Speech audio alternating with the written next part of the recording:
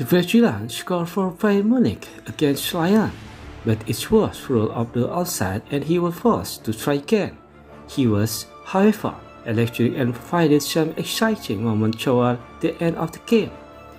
Philippe Coutinho couldn't replicate the exceptional impact he had for Munich against Barcelona, where he scored twice and assisted once again his parent club, but the former Liverpool man still did well. That performance has led to some influential red calling for sporting director Michael Edwards and manager Jurgen Klopp to bring him back into the fold.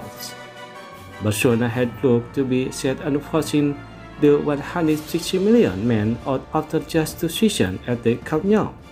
The chair recent Champions League embarrassment and fearing of criticism could hand the Brazilian a new lease of life. Cole wrote that Club President Josep Maria Bartomeu had said he won't force Coutinho out the exit door. If the new head coach want him to stay, there's likely to be former Everton and Southampton gave Ronald Koeman, so anything could happen. However, they could still face some fans in Bayern Munich win the Champions League. The New Zealand Herald reported that Liverpool insisted a clause into Coutinho move to Barca that said the Spanish club would have to pay off it to play around the competition.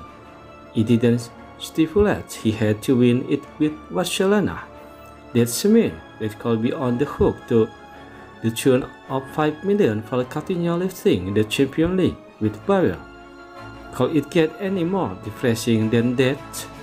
A few players have been granted a new lease of life by this competition, among them Thiago, who seemed to have played he won into the Liverpool move.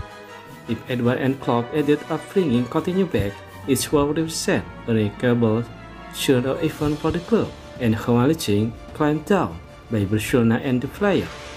Hopefully, it shows anyone else with itchy feet that the future is always better at the Spanish mega club.